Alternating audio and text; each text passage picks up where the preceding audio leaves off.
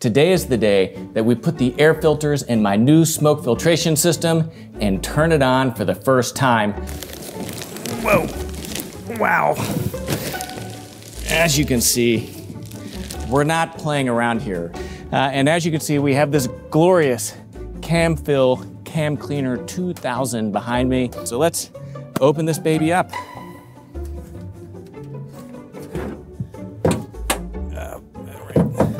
This thing just swings. No!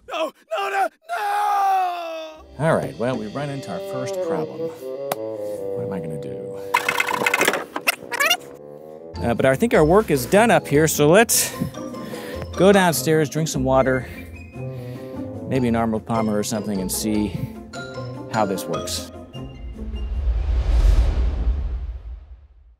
Hi, I'm Kirby Allison, and today is the big day where I inaugurate my at-home smoke filtration system. That's right, after an incredible amount of work, an exceptional amount of effort, my at-home smoking dreams have finally been realized. That is to say that my smoke filtration system is operational and I can finally smoke inside at home. Anyone that's been following this journey knows that it has certainly not been a straight line to get to where we are here. This is a house that we started building now almost 2 years ago. And one of my non-negotiables, if you will, was that I was able to smoke inside. It is my strong opinion that the only civilized place to smoke is inside. Even here in Texas, and I'd say even especially here in Texas, where it's either too hot, too cold, or there's mosquitoes, there's almost never a nice time to smoke outside. And let's be honest, if smoking is something that one enjoys as much as I do, to be able to sit in the comfort of one's home inside to enjoy a cigar, to me is a fundamental human right. Well, at least that's what I've told my wife, and she somehow bought onto this idea to at least allow me to give it a shot.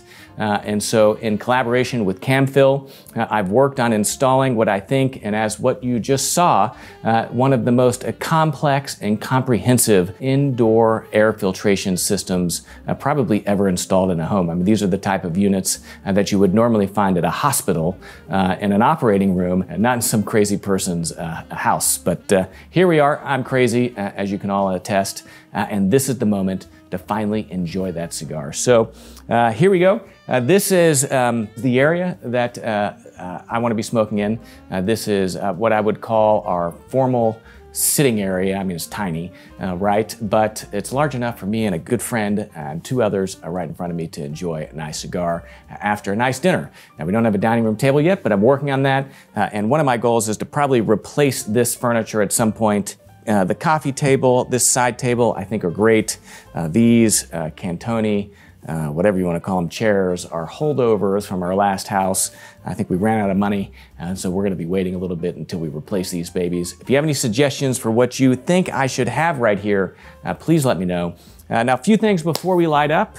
First is to turn on that smoke filtration system. I have a Bluetooth connector on my phone. So I am just going to hit that button right there. So we've got that. And then let's talk about accoutrement, because again, being able to smoke at home really invites the opportunity to take one's accoutrement to the next level. So there's a few new additions that I just want to show you all. Of course, this should be no surprise right here that I would have a beautiful gold El Casco cigar cutter. You rarely find me smoking without one of these, and so now I have one of these beauties dedicated to the house. So that is going to remain here as part of the permanent kit at home. Also, you may have seen that online we have an exceptionally large collection of vintage SD DuPont, Cartier, and Dunhill lighters. And so this is another gift to myself, a beautiful SD DuPont table lighter. This is a beautiful gold. Now, what's disappointing is that these are no longer made, so the only way to find one of these is vintage, and we have a large collection of these that I've been hoarding for the website. So if this is something you're interested in, go take a look at kirbyallison.com. It's a simple soft flame, right, but it's absolutely beautiful. And again, you can control the height of the flame right here, and there you have it. and this is absolutely stunning. I think one of these days I might actually have something engraved right here, maybe an A or a Canon or a K or something. But anyway, this is a showstopper, and it is right at home here. And then I have another really exciting addition. Of course, you've got to have somewhere to store your cigars, and it has been over much contemplation that I finally have chosen a humidor. This right here is an absolutely beautiful masterpiece from Humidores Habana. Now, we featured Humidores Habana and Jose Ernesto Aguilera in our recent Kirby in Cuba series. We had the opportunity to go visit his workshop in Cuba. Now, buying one of these and bringing them into America is completely legal, even despite the US embargo, because this would be considered a piece of art. And Ernesto is an independent entrepreneur, really. He's a private business owner. Now, these are absolutely incredible in terms of the amount of work that goes into this market tree. Now I've had the opportunity to visit both LA Blue, which we carry on kirbyallison.com, and Humidores Habana, having visited the workshop in Havana.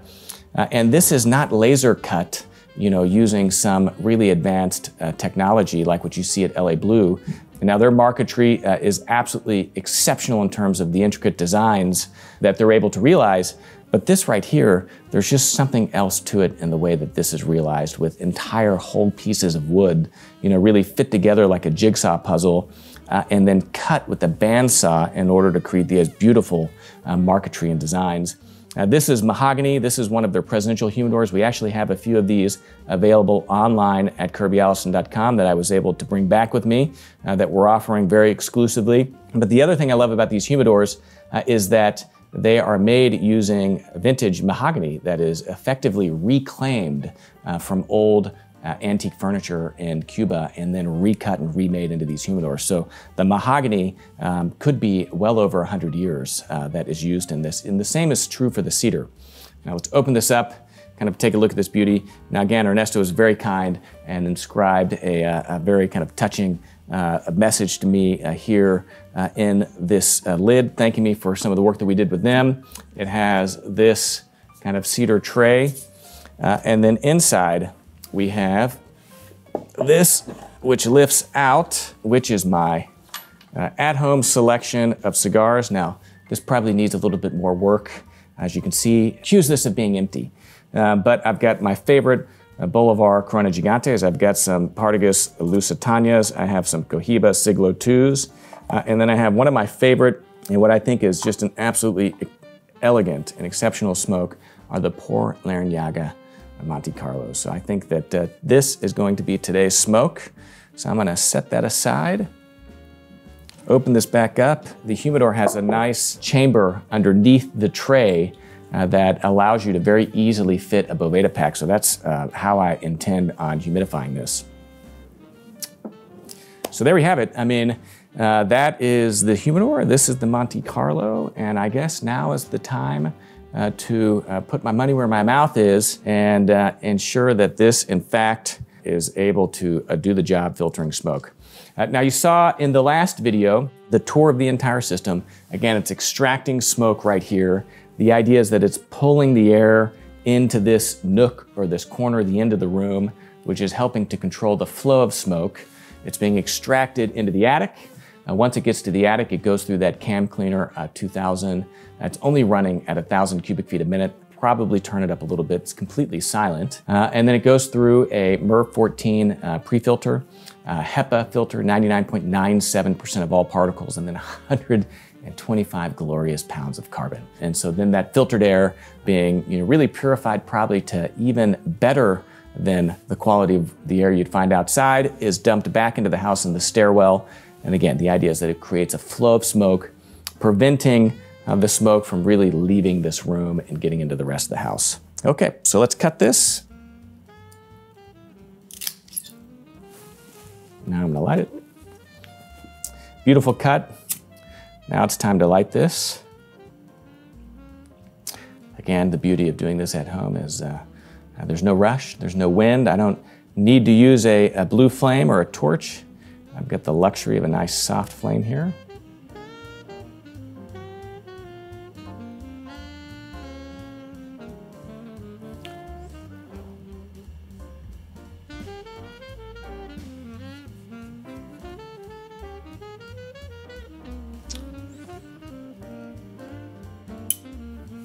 There we go. So, look at this beauty. Well, here's to smoking in good company and in the luxury of one's own home.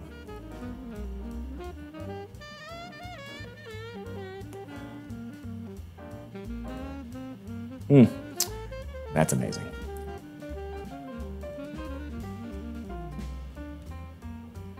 Now this Pour Larrañaga Monte Carlo, again, is an exceptionally elegant vitola.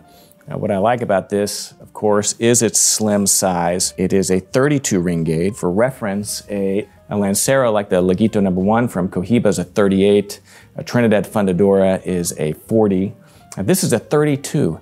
And I first learned about this cigar on Fowles & Sons. Max, of course, having his propensity for, or talent, should we say, for finding the unusual and unpopular, these hidden gems amongst the Habanos portfolio.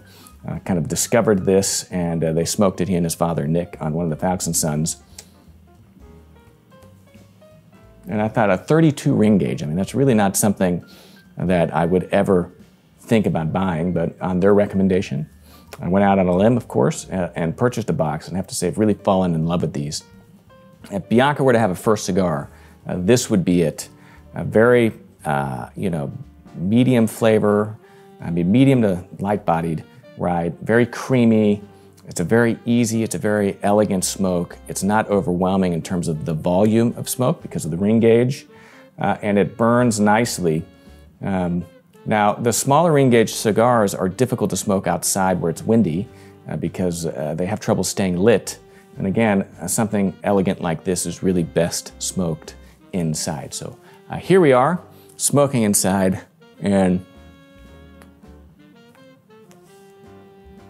I have to say that I'm really happy. You can see the smoke is kind of rising right here, and then as it gets close to the air filter, you can actually see it being sucked in. Now, it's not like out of Spaceballs, with the massive vacuum cleaner, sucking all the oxygen out of that planet. It's not that strong that it's, pulling smoke from across the room. So in many ways, I do expect a little bit of smoke to maybe escape this area. It doesn't have the benefit of being completely self-contained. I mean, this is open to the rest of the house. But I would expect that the smell or the odor of smoke to be very faint versus strong, say if I were smoking with no filtration at all. And then in addition to that, my plan would be to just leave this running all day or all night so that any residual odor is ultimately cleaned up over filtration during the next few hours. So again, this thing can run, I did the calculation that if I ran this 12 hours a day, 365 days a year, that the electricity would only be $2,000 or $3,000 at the current rate. So, it's not like it's costing an arm and a leg to run.